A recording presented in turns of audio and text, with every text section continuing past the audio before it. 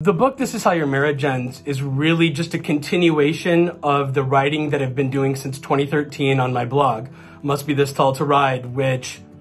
at the time somebody's watching, listening to this, may very well be part of MatthewFray.com. But I have been writing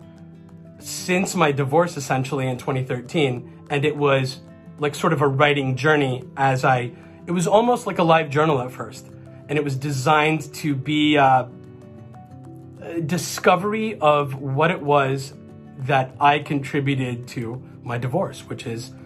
more or less the worst thing that's ever happened to me. And I sort of accidentally discovered in my writing